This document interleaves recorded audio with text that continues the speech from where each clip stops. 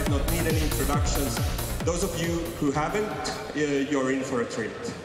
So, Cory Doctorow is a blogger, journalist, activist, science fiction writer. You might have seen his work in Boing Boing, the long-running, very popular blog, or on the pages of Guardian, Wired, and many other publications. If you haven't read his science fiction books, for example, Little Brother, or the recently published sequel to that, Homeland, you might have encountered his work as a copyright activist, one could say. So, Cory will be here speaking today about the future of computing, and after that we have a short fireside discussion about topical subjects. There's enough of topical subjects this summer. And after that there's a chance also to meet up and chat with Cory.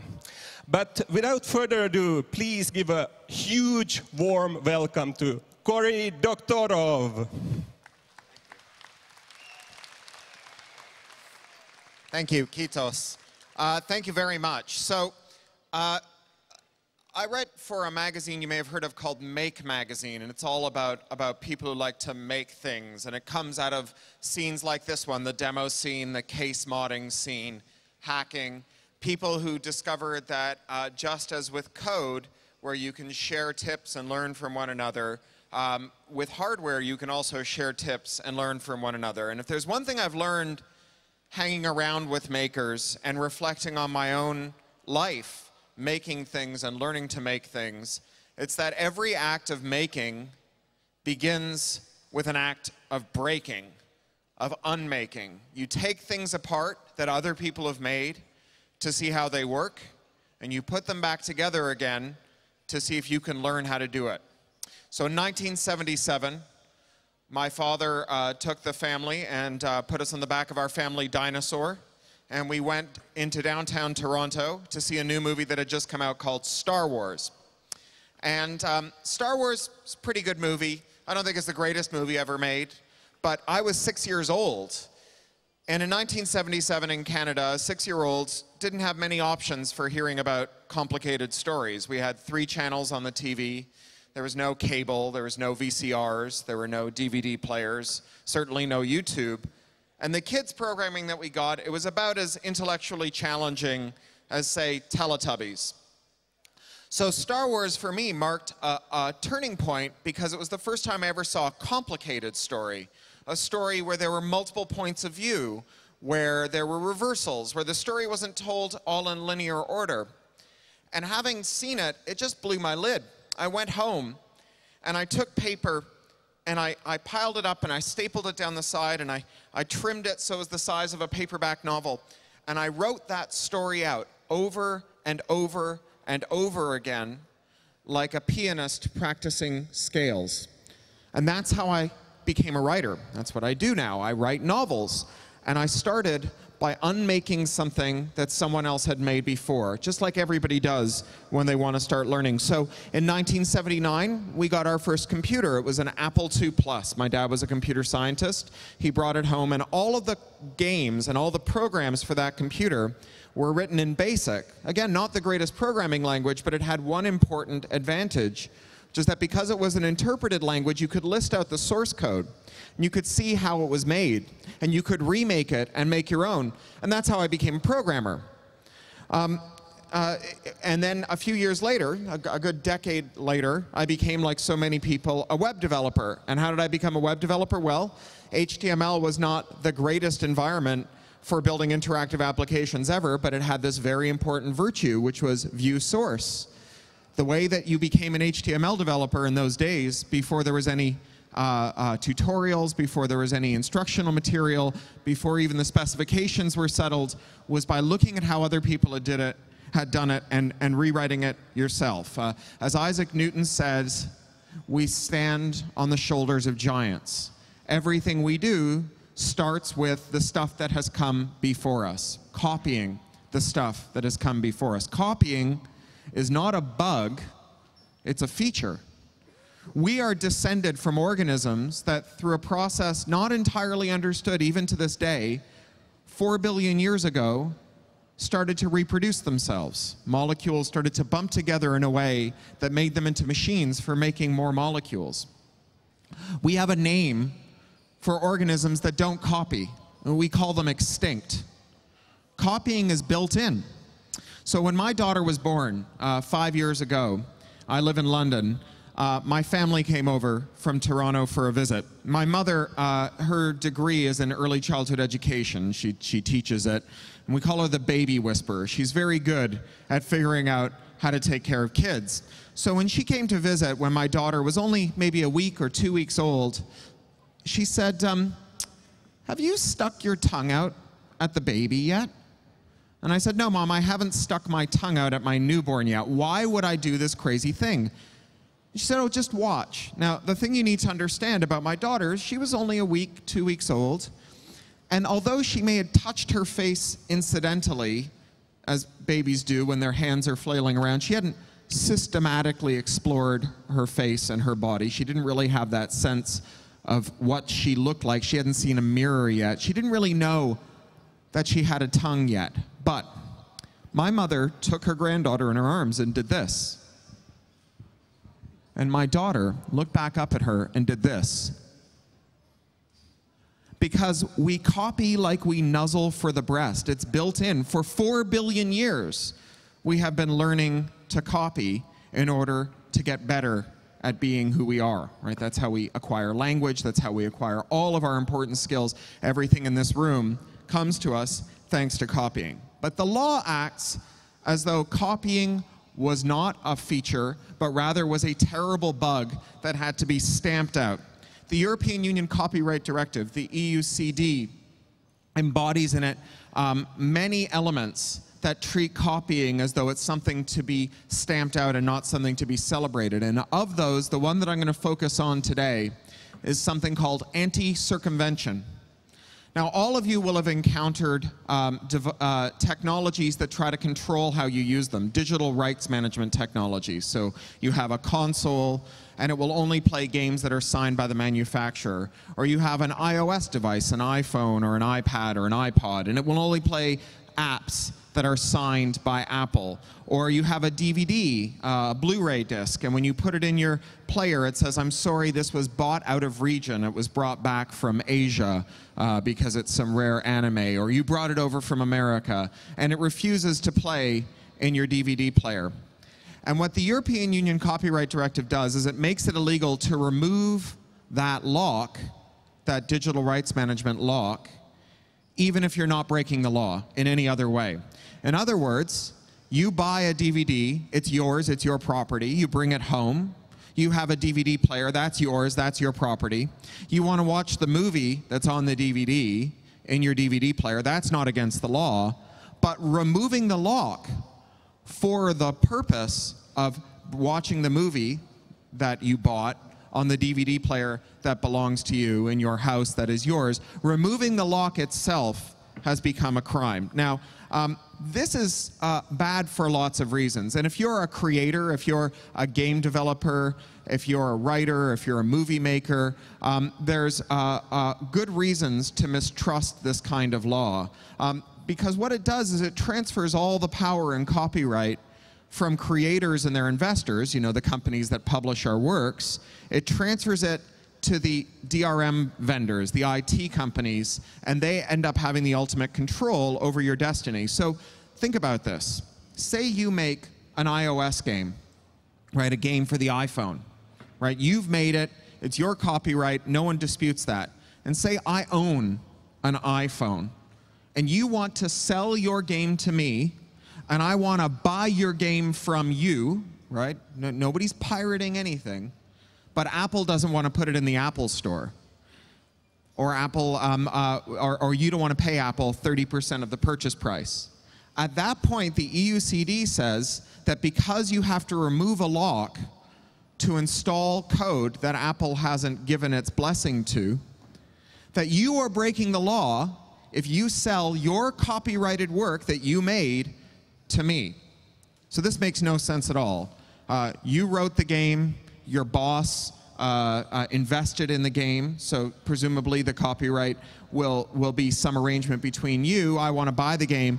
For some reason, the person whose wishes matter the most in this relationship are not the person who created the game, not the company that invested in the game, not the person who wants to buy the game, but rather some offshore IT giant whose money lives somewhere in the Irish Sea and whose only creative contribution to that game is to chain children to machines in factories in the Pacific Rim and have them stamp out skinny pieces of electronics. This is copyright gone berserk.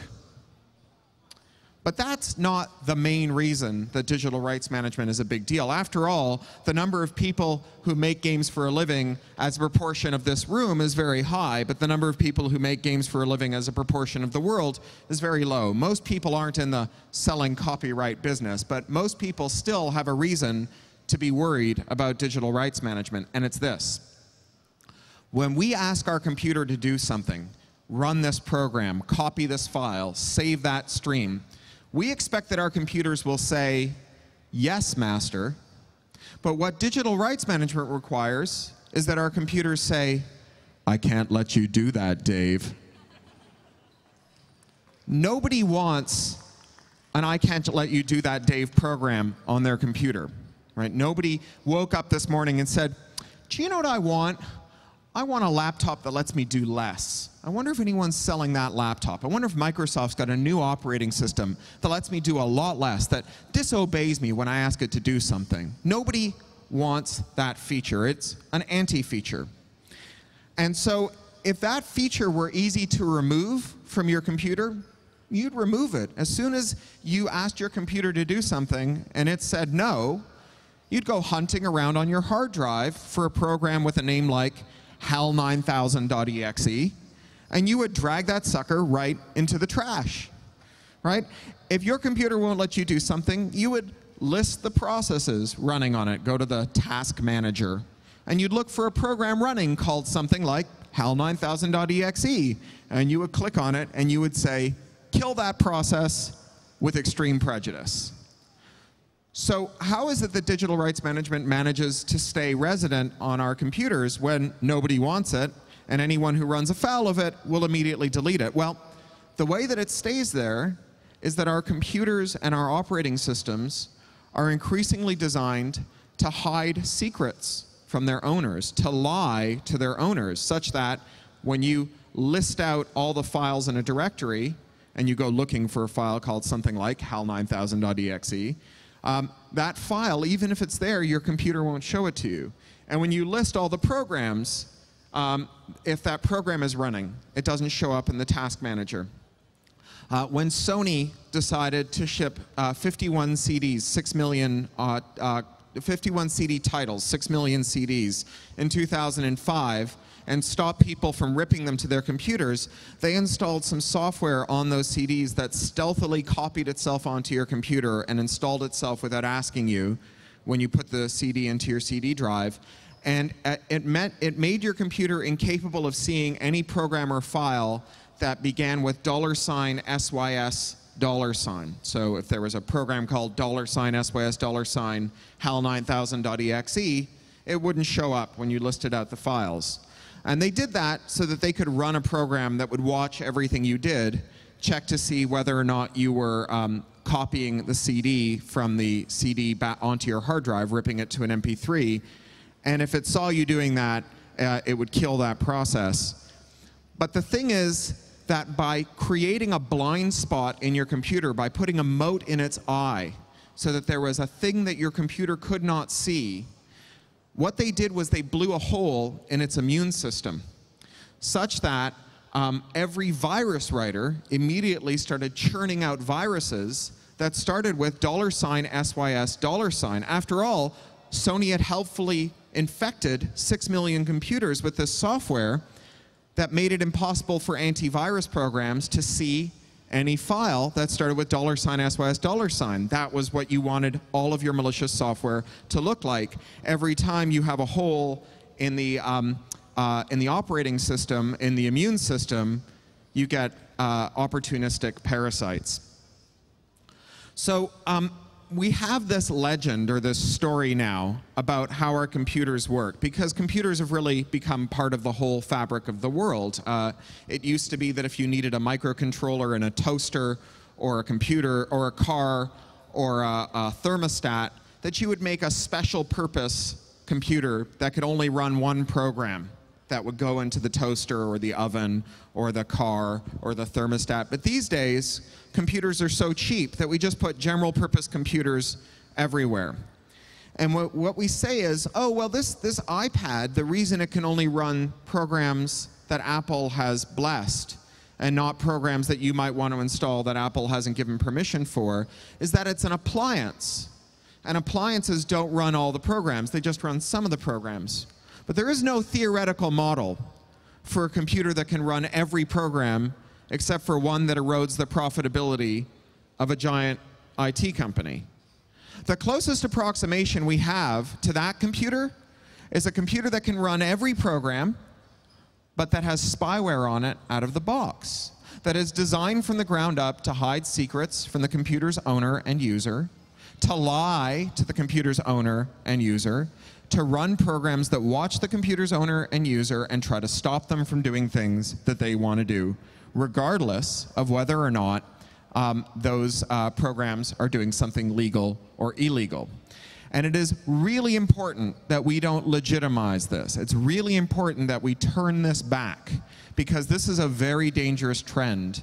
Because as more and more of our world is built out of computers, more and more of our world, ironically, is being built out of computers that are broken by design, computers that lie and hide secrets by design. After all, everything in our world is made out of computers. This building, you know, even if you took all of the computers on these tables out of this building, it would still be full of computers, because this building would be non-functional without the computers that keep the climate control systems, the electrical systems, and all the other systems running. Indeed, if you took the computers out of this building, it would be uninhabitable in very short order. And if you didn't put them back, it would probably be permanently uninhabitable within a year or two, because the computers are what keep this building going. In fact, this building, you can think of it as kind of a giant case mod. This building is an enormous case for some computers that we happen to be standing inside of at this moment and for a few days. Just like your car is a computer that you put your body into that then hurtles down the road at 120 kilometers an hour, surrounded by lots of other people, also trapped in their computers, hurtling down the road at 120 kilometers an hour. Just like a Boeing 747 is a flying Sun Solaris workstation connected to some SCADA controllers in a very fancy aluminum case. And it's not just that we put our bodies into computers these days. Increasingly, we put computers into our bodies. So some of you are my age, some of you are a little younger. If you're my age, you probably grew up with the Walkman. If you're a little younger, you grew up with MP3 players like the iPod. Regardless of what technology it was, we have all logged enough punishing earbud hours that there will come a day when we will start to lose our hearing. And when that day comes, it is vanishingly unlikely that the hearing aid you get will be a piece of beige, retro, plastic, transistorized analog electronics. That computer, that hearing aid is almost certainly going to be a computer that you put into your body with Bluetooth and wireless interface and a full API for accessing it. And if that computer is designed to hide secrets from you and lie to you, that computer will know what you hear. It will be able to stop you from hearing things that are really there. It'll be able to make you hear things that aren't there.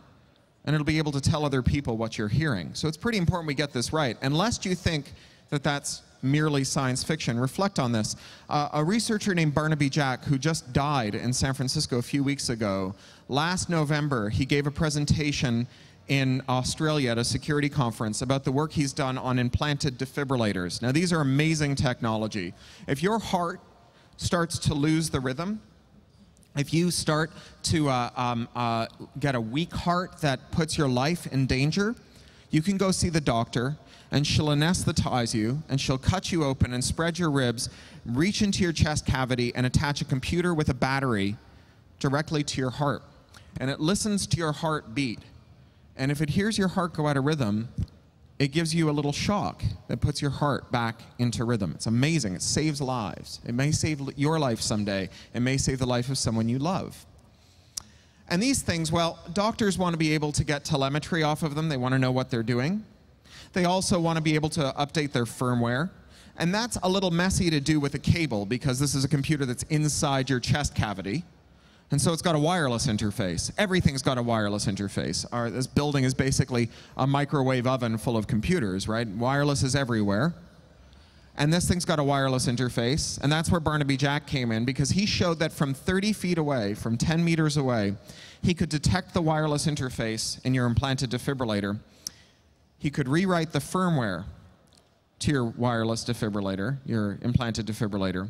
He could cause it to seek out other implanted defibrillators within 10 meters and flash their firmware too. And then he could cause them to deliver lethal shocks to their owners, right? So this is not going to be a matter of life and death. This is a matter of life and death. And that's why it's vitally important that we start getting this right now. That we understand now that there is no way to build a computer that hides secrets from its owner without putting its owner at risk. You don't want your computer to have an invisibility cloak in it that bad guys can use to hide themselves from you when they attack you through your computer. Our competitive, free society rests on the ability to interoperate, to open, to understand, and to improve. Free and secure societies cannot coexist with ones where rules that enforce secrecy about our devices. Now here we are, we're makers, we're gamers, we're hackers, we're into the demo scene, we case mod, we make our own games up. And that makes us the vanguard, and we must not allow ourselves to yield on this point. We must not allow policymakers to go down this road any further than they've gone, because now that computers are everywhere and in everything, every problem that we have is going to involve a computer, right? Because computers will be part of everything we do. And at every turn, we will have lawmakers who will arrive at the same solution to this problem that they arrived at to the copying problem. Can't you just make me a computer that runs every program except for the one that I'm upset about? And the answer is we can't. The answer is that if we try to do that, we will just end up redesigning computers that we depend on for life and livelihood. Computers that can see us, that can hear us, that know who our friends are, that know what we say to our friends, that know every intimate detail of our lives, computers we take with us into the bathroom, computers that we keep by the bed. We will end up redesigning those computers to have spyware on them out of the box, to be designed to treat their owners as attackers and enemies. So it's our duty to tell our friends, our family, our kids, and most of all our politicians that this can't solve our problems, that this will only make our problems worse. To understand that the internet and the devices we connect to it are not merely the next generation of video-on-demand services. They're not merely a better kind of telephone. They're not merely a perfect pornography distribution system. That what the computers and the network that connects them is the nervous system of the 21st century. So there are organizations that work on this. Across Europe, there's the Free Software Foundation for Europe. There's the Electronic Frontier Foundation. And then within Finland, there's the Electronic Frontier Foundation Finland. And there's also the Pirate Party and all the other organizations that work for free and fair deals for people who use computers. This goes beyond hackers. This goes beyond programmers. This is everyone in the world, because everyone in the world relies on computers today. Thank you. Thank you, Cory, Thanks. for inspiring talk. Now the next question is, do we have anybody in the audience who would like to ask something regarding the talk? I know it's all very self-explanatory and not controversial at all, so there's someone in the front row there. I think there was someone there, yeah. Yeah, I would like to ask about Sony and this virus they made. Has anyone anywhere made legal charges against Sony? Because they probably made few million or maybe a few $billion of damage with that. and I don't think that that was only one.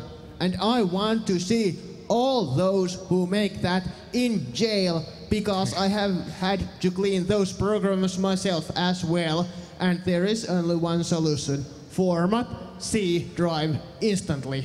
Yeah.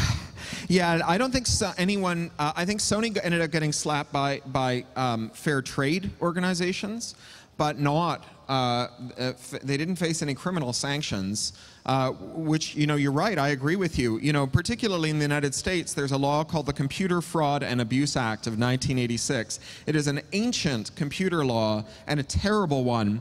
In 1986, the American legislature wanted to figure out how to make a law that prosecuted the bad kinds of hacking, you know, breaking into people's computers and deleting or corrupting their data, or taking confidential information and sharing it. And they didn't want to list all of the things you weren't allowed to do with someone else's computer, because that list would be long and it would be out of date very quickly. So instead they said, anytime you do something unauthorized with a computer, you commit a felony.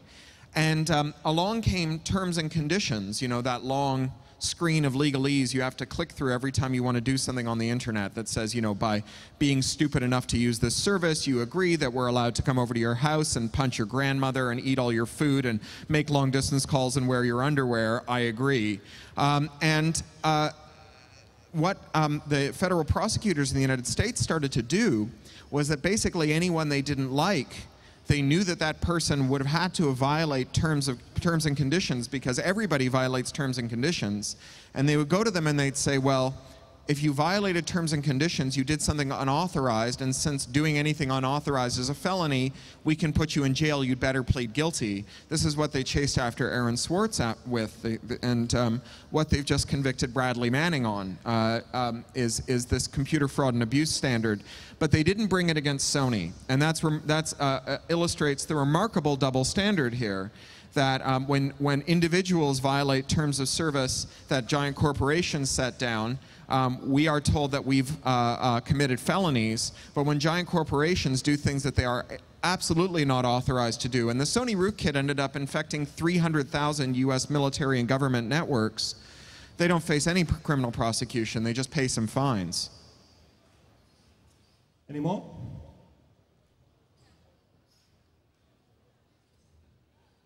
Okay, there is one. Yeah. You talked about the challenges of someone else coming over and hacking us as technology merges with human beings.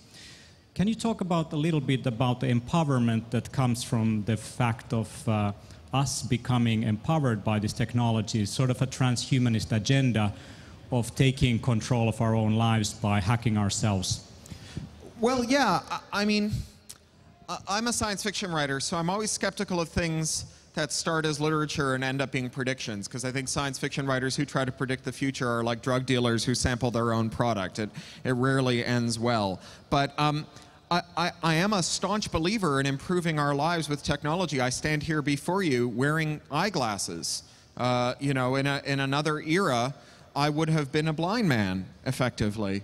I would have been economically almost at the end of my life, you know, 10 years ago when my eyesight started to go. So of course I believe in the power of technology to improve our lives, but ultimately the reason that glasses work, the reason that hearing aids work, the reason that this microphone works is science. And what's science built on? Science is built on the idea that it's not enough to think of a cool way of doing something. You have to tell other people what you're doing and see if they can find mistakes that you may have made. You know, before science we had alchemy.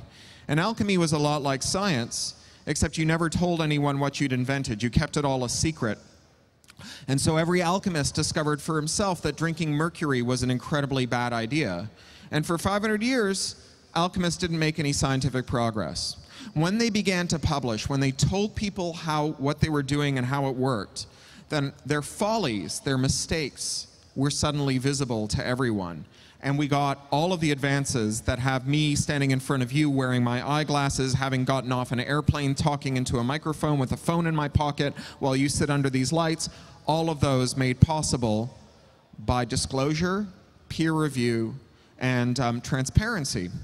if we are going to put computers into our bodies, if we are going to change our bodies with technology, we must do so in a way that reflects science and not alchemy. We must do so in a way that allows us to review the assumptions that go into the technologies in our bodies and around our bodies and in our air and in our water, to review those assumptions and discover for ourselves whether they're good ones, right? Otherwise, we'll all be doing the 21st century equivalent of drinking mercury. You know, we've been making jokes about neural interface beta testers for a long time, but the scary thing about being a neural interface beta tester isn't just that the technology may not be ready for prime time and you're putting it in your head meat, but also that if that technology is proprietary and no one can see how it works, you'll never know if they made stupid mistakes that put your life in danger. You won't be able to audit it. Other people won't be able to audit it. People smarter than you won't be able to audit it and tell you, my goodness, you shouldn't put that in your head. Cheers. Okay. All right. I think we continue with the fireside Yeah. discussion. We have a few more questions at the end, and as I said, you're all welcome to come and have a chat with Cory after this discussion as well. Maybe you could start off regarding the same theme still, and I think you somewhere mentioned that if the copyright wars were bloody, this following war, which you're talking about now, is going to be even worse. What have you learned from the copyright? What should we do different this time around? That's a good question. I think that what we've got going for us now that we didn't have in the era of the copyright wars is a much larger general audience to speak in defense of computers, a much larger group of people for whom computers are critical to their lives. So, you know, take grandmothers. For some reason, nerds hate their grandmothers, and they always use them as examples of people who are technologically illiterate. My grandmother's not technologically illiterate, but wasn't very interested in computers, I have to admit, until my daughter was born. Right before then, I think she figured, you know, I'm in my 80s. I have better things to do with the few remaining years I have here on Earth than watch progress bars.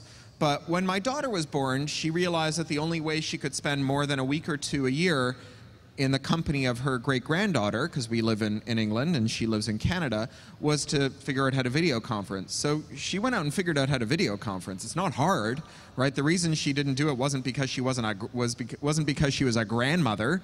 It was because she had no reason to. And when she had a reason to, she did. And now, for her, questions about network policy, network neutrality, questions about technology regulation, these are not abstract questions that relate to fields that she has no direct stake in. These are about whether or not she gets to see her great-granddaughter. And so I think there's a huge difference now, because whereas before there were people who said, well, they're breaking the internet, but it's just about lolcats and YouTube fart videos, who cares? Increasingly, the number of people who understand that the internet is the place where everything we do requires a network connection, and it's that network that carries it, that consciousness is spreading. I feel like we have a much bigger natural constituency for network freedom than we did before. So basically using the same tools, but now the audience is radically bigger. Yeah. That's what you're saying. Okay, I mean, that's a good bridge to I wanted to talk a little bit about the things that have been happening this summer and regarding in a wider sense what you are also talking about. And it's of course the Snowden case and the privacy under pressure at the moment. First of all, your reactions to the latest revelations a couple of days ago. Yeah, well, I mean, there's children present, so I don't know if I can use the words that I used when I first heard about the interception capability that Snowden revealed, but it was forceful. Even I, who's paid pretty close attention to this, I was alarmed and amazed by the amount of data that's retained, the pool of people who can gain access to it, and how much they can. The fact that the head of the NSA lied directly about this to Congress, I found amazing. You know, Glenn Greenwald and Edward Snowden had intimated that they could do this with the first round of disclosures about PRISM. That first video of Snowden that Greenwald recorded in Hong Kong had Snowden saying, you know, I could, if I wanted to, I could sit down at a computer, type the president's name into it, and read all of his emails, see all of his phone records, and so on. And Snowden said no, and General Hayden, who's the head of the NSA, said that's absolutely untrue. And the thing that we've learned this week is that it's absolutely true. And it's not just government spies, but it's people who work for no-bid military contractors, right? You know, these are the you know, outside personnel who nevertheless have access to all of this. It's a remarkable state of affairs. When this thing all started, a week into it or something, you wrote in The Guardian an article, I have to check here, but the NSA prison, why we should care. Mm-hmm. Could you reiterate for us now why we have to care about this? Yeah, I think a lot of people said, oh, well, why should we care about privacy at all? Does it really matter that the NSA is spying on us? And there's some really good reasons to care. One good reason to care about privacy is that although you may not care about it now, it's one of those things that people tend to care about after the fact. So you make a disclosure and then sometime in the future you get bitten in the butt by your disclosure. And so it's in the realm of things like overeating or smoking, where the consequences are so far away from the actions that we tend to have a hard time getting good at it. You know, when I was 8 years old, I had a teacher who went into hospital with his wife to deliver their first child. And after their child was born, a marketing person came around on the maternity ward, as is pretty common actually in Canada, I think even still, came around and said, we have this basket of care supplies for newborns. There's nappies and wipes and formula and all the rest of it. And all we want from you, the trade we'd like you to make, is a little bit of private information. Tell me your child's name and tell me your address. And every year on the child's birthday, we'll send you things that are relevant to your child as she grows up. And that, I think, to most of us sounds like a reasonable trade. It's only a little bit of information, your name and your birthday, big deal. It's in the public birth records, your address, that's in the phone book. Who cares, right? And you get all this free stuff. But sometimes kids die, and their kid died. For no reason anyone ever put their finger on it, happens. And every year on their dead child's birthday, they got a basket from these marketing companies full of things that their kid would have needed if their child had lived. And I think in hindsight, they realized that they'd made a really bad privacy trade. So when you trade your privacy for things, or when you can't imagine why a piece of private information becoming public could possibly cause problems for you, I think you're a bit like the person who says, how bad could smoking be for me? You know, the first time I smoked for about half of my life, and the first time I took a puff off a cigarette at the time, didn't seem like such a big deal. And to be honest, almost every puff of every cigarette every person's ever had didn't cause them harm. But every now and again, you get a puff that mutates your DNA and gives you lung cancer. And if you smoke long enough, you will have that puff. And most privacy disclosures that you make or that are made for you by spies will not cause any harm to you. But if you make enough privacy disclosures over time, eventually one of them is going to cause tremendous harm to you. So that's one reason. It's another important reason, which is that privacy is not secrecy. You know, I know what you do when you go to the bathroom, right? It's not a secret, but it takes a remarkable person to want to do it in public. I know what your parents did to make you. It's not a secret. Same thing my parents did to make me. But again, unless they were exceptional people, they probably didn't want to do it in public. Being able to choose what parts of your life you disclose is the definition of the ability to have a personal life, not a private life, not a secret life, but a personal life. And that's important too, because we do important things in our personal lives. We are all here as the consequence of things that people did in their personal lives. And then I guess the last part is that you and I presume, are lucky. I presume this about you, are lucky in that most of the details of our lives, even if they might be embarrassing, would not be all that harmful. We're not worried about sharing information about our sexual orientation that we have to hide. We're not worried about having political beliefs that are unpopular where we live that we have to hide. We are privileged to have a skeleton-free closet. But there are people that we care about, people that we love, who have had to be able to decide when and how they disclose personal information about themselves at the risk of enormous personal cost. And just because we got lucky in the lottery of where we were born and the circumstances of our lives, that doesn't mean that the people who didn't get lucky have some personal failing or don't deserve our sympathy. And to say because we've never had any reason not to hide our disclosures, your reasons for privacy are invalid is monumental arrogance. And we hear from millionaire Silicon Valley CEOs like Mark Zuckerberg that if you don't have anything, that if you've got something to hide, there must be something wrong with you. And it represents a state of such towering privilege and absolute callous disregard for the least among us that it's really a shameful thing. Is it even true for the normal person? Well, I think, you know, Cardinal Richelieu once wrote that if you give me 6 lines in an honest man's hand, I can find in them a reason to hang him. You know, it is true that if you find enough correlations about someone, spurious correlations about someone, that somewhere in them will be something that will be hard to explain.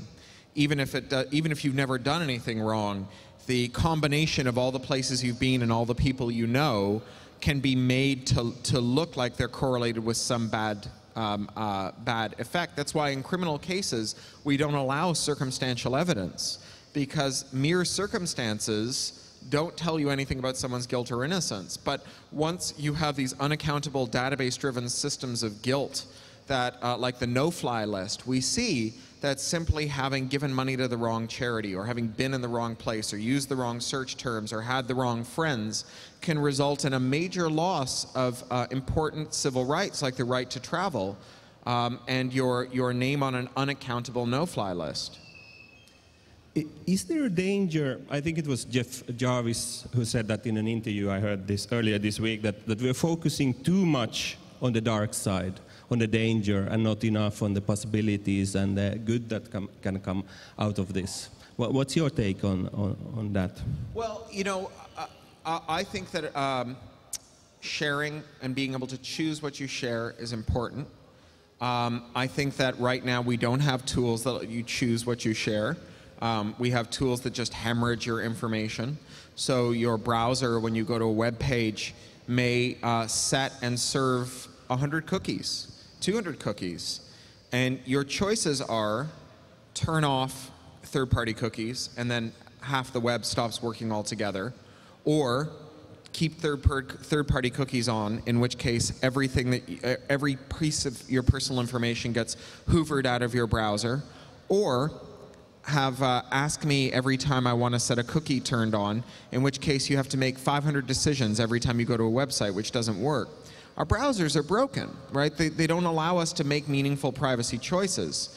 And I know Jeff, and I think he's a good guy, but you know, he talks about things like a privacy marketplace, where you trade your privacy for services. And even if we believe that people can make that trade, you know, even though there are all these problems with people getting good at privacy because of the cause and effect being separated by so much time and space, even though people may be able to make that, even if you think people should be able to make that trade, they're not making that trade now.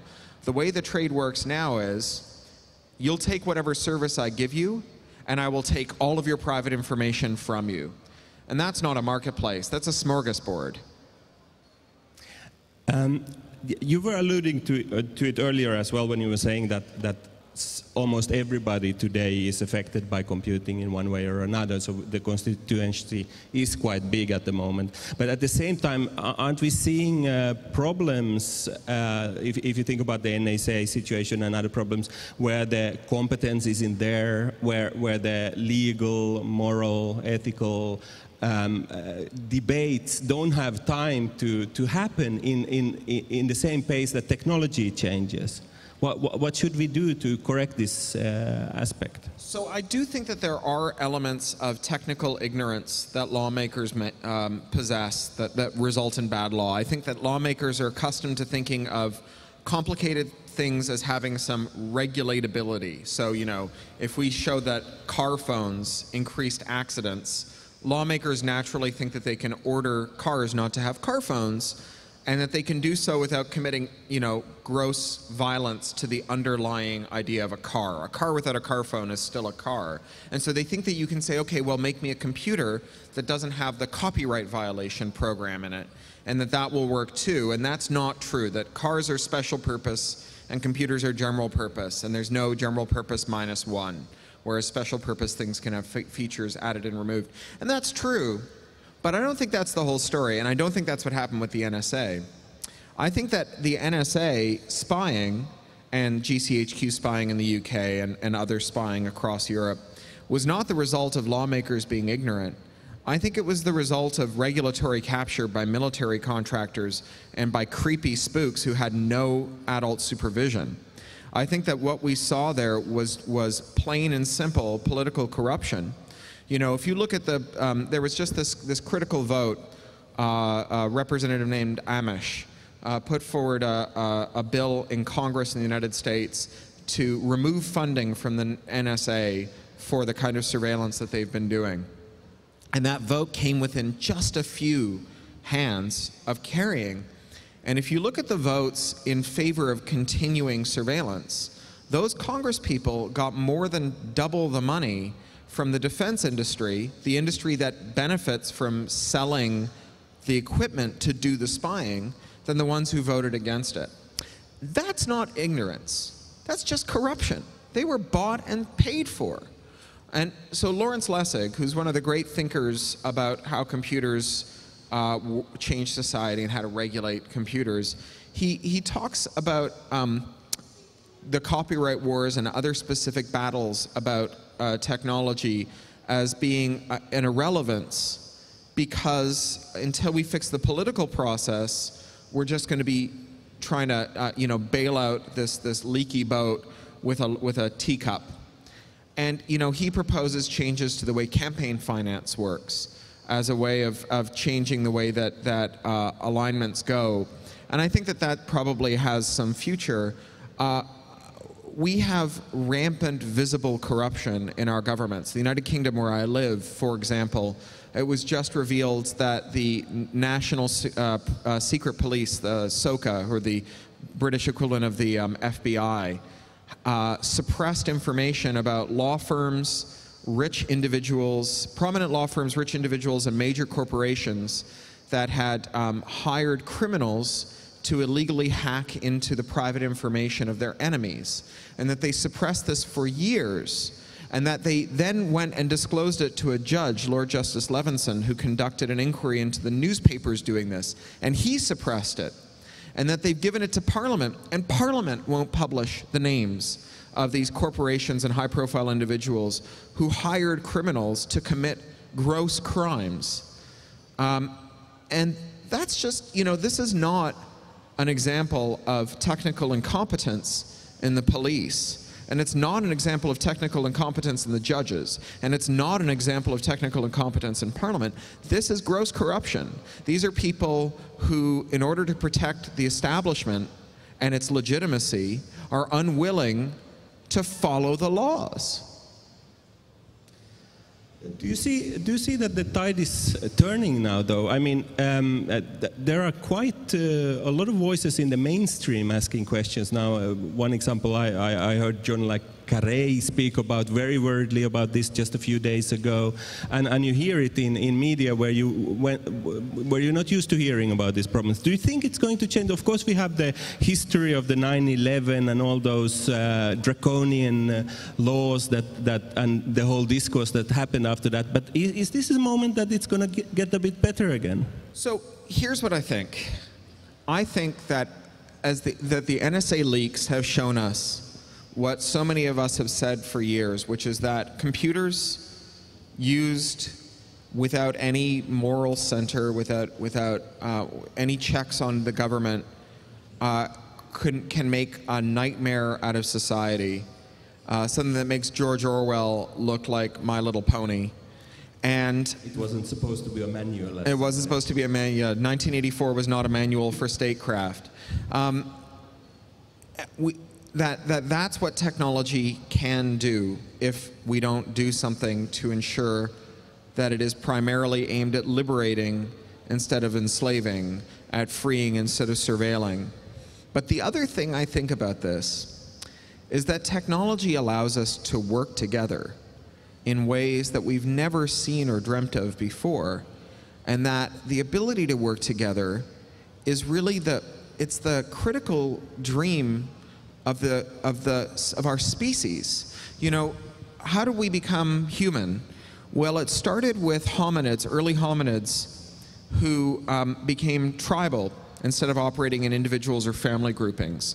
And we developed this, at that time, our ancestors developed this part of the brain called the neocortex, and it wraps around the outside of your brain. It means the new bark, right? So it's like the last ring of bark around a tree, the newest ring of bark. And the neocortex is there in part to help us manage our social relationships, because that's what you need to be able to do if you're going to work together, right? If we're going to say, all right, you're going to be the monkey that looks after the kids, I'm going to be the monkey that looks out for tigers, that's going to be the monkey that goes and gathers the fruit. We need to know whether we can trust the other monkeys, right? Because, like, you don't want to find out that I'm not looking for tigers and instead I'm sleeping under a bush the hard way, right? Everything that we do together, we pay a tax, and that tax is the coordination cost. It's the effort that we spend not doing the thing that we came together to do.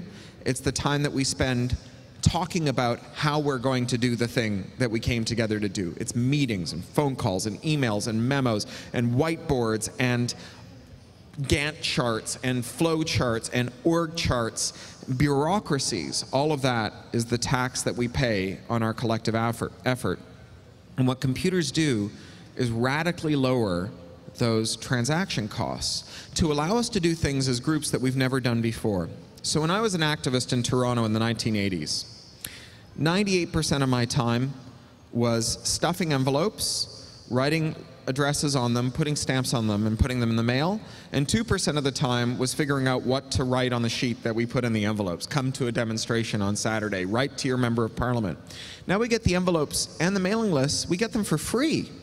Right? We have this enormous surplus that we never had before, and it lets us pull off incredible things like the fight over SOPA, where an American copyright law that everyone had identified as a sure thing was knocked back by activists. But also things like Wikipedia and Linux, which, you know, they're on the order of complexity of a building like this. You know, they're about the same kind of complexity, and yet they were built without a big company and a set of blueprints and a hierarchy and authority. It's as though we said, you know, I have this big plot of land on the outside of Helsinki, and if you have any architectural drawings or furniture or structural steel or sound insulation or ideas about how we could put it together, just come down whenever you have any spare time and help me build the hockey arena. And 10 years later, we had a hockey arena, right? Not a pile of garbage, right? Not an unlivable wreck, but an amazing hockey arena. That's what we got. You know, and people say, oh, predict the future, science fiction writer. And I say, if you want to predict the future, imagine something as hard as building a hockey arena or running a country or putting a rocket into space, and imagine it being done the way that we do Wikipedia, the way that we do Linux, right? Where the transaction costs have been lowered so much that things that were formerly things where you had to subsume your individuality, your ethics, your choice into a larger group, you can express those and still manage to work together. And that gives me hope. It gives me hope that we can build the kinds of institutions and organizations that can repel the forces of reaction, surveillance, snoopiness, authoritarianism, control, greed, and corruption. That with transparency and radical new ways to work together, that we can change the world. Not that we must, not even that we will, but that we can.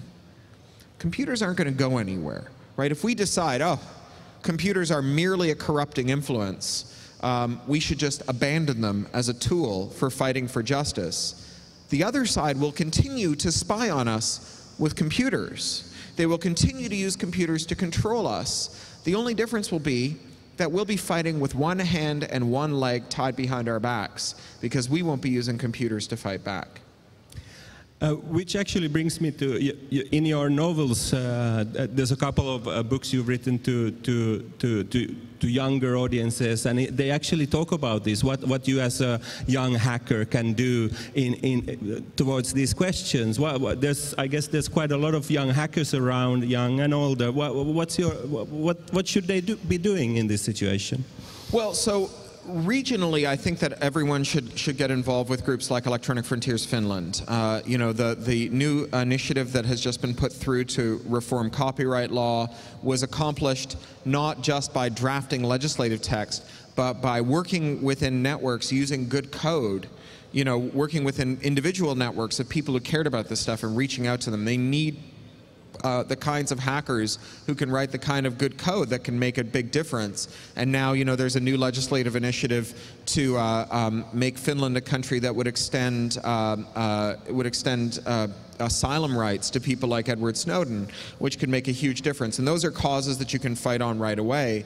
Contributing to and making free and open source software is a huge thing that you can do. And also making choices about the technology that you make and use, helping the people around you understand the subtleties of proprietary versus open source and free software.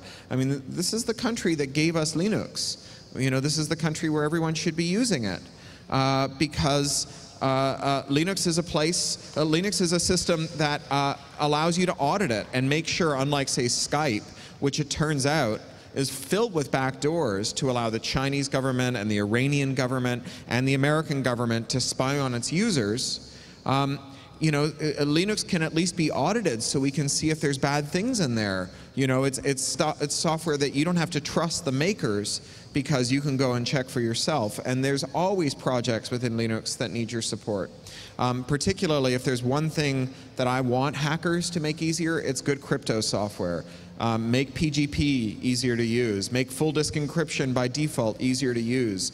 Improve SSL. Work on certificate transparency, which is a Google initiative to make it harder to spoof signing certificates and SSL certificates so that we can trust our network connections better. These are all projects that need more effort to make them more usable and cleaner and more reliable.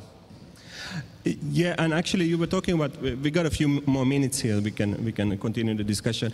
There was, of course, you mentioned the copyright law, the initiative, the draft law that was put forward. There's also another one now, I don't know if you have heard about it, Lex Snowden. I just mentioned that. Yeah, you did. Yeah. That's true. What's your take on those? Well, I certainly think that one of the things Snowden showed us is that when you've been made stateless by your country, right, when a corrupt government takes away your passport, you are really in trouble because even if there are countries that would accept you as an asylum claimant, they require you to first get there in order to claim asylum. And without a passport, it's hard to travel. And so allowing people to claim asylum in a country without having to physically get to it, to be able to say go to an embassy and claim asylum and then be issued a temporary travel document so that you can get there, closes that loophole. And so I understand if you Google Snowden for president, is that right? That you'll find this direct initiative to change Finnish law to make it happen. If you make it happen by this winter, you can just get him to Petersburg, wait for the ice to freeze. He can walk to Helsinki.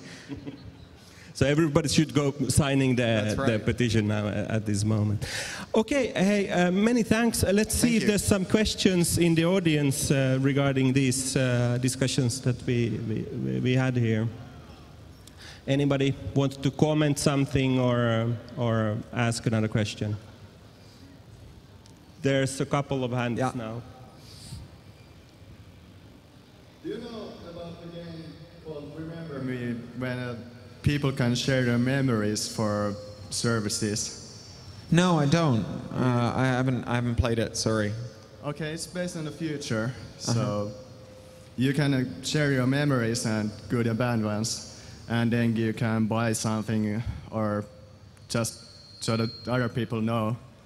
Well, I mean, certainly, like, games are a really powerful teaching tool, and one of the ways to get good at something is to practice it. I think we don't have many practice arenas for privacy, you know, and so if we can make simulations and games and tools that create low-stakes environment where we can learn about privacy, that would be great. Yeah, but do you think the future should be like that, or will it turn like that? Well, I don't know. I mean, I think basing an economy on disclosure of memories, kind of, the only way that I can actually see that working as a form of monetary policy is if we no longer need money. And so if we reached a point of non-scarcity and abolished all money, then I think that things would be very different. And I have no strong predictions about what a post-scarcity world would look like, although I do have some fun ideas. There was another hand, I think, there. Yeah. Yeah, you talked about the openness of computers, that it's important to require for your own devices and the stuff you work with that they're open and you can see into them. How do you think it would be possible to extend this kind of openness into networks and into communications? Because it's not enough to know what your computer does. You also need to know what happens on the other end of the wire, that your data is transferred securely and it's handled in a meaningful way. How do you think this kind of transparency should be pursued? Well, so there's two separate questions there. The first is how you trust the endpoint, right? Whether you trust that the endpoint honors the secrecy that you've asked them to handle the data with. So if I send you an email, even if I can trust that the email is encrypted all the way to you, I don't know how, the question of how I know that you're the kind of person I should be writing that email to is, I think, not a technical issue, although it's a very, very important one for security. But the first piece of how do we trust that a communication between two endpoints is secure is thankfully one of the bits that we know how to solve pretty well. As Jacob Appelbaum from WikiLeaks says, the universe wants us to keep secrets.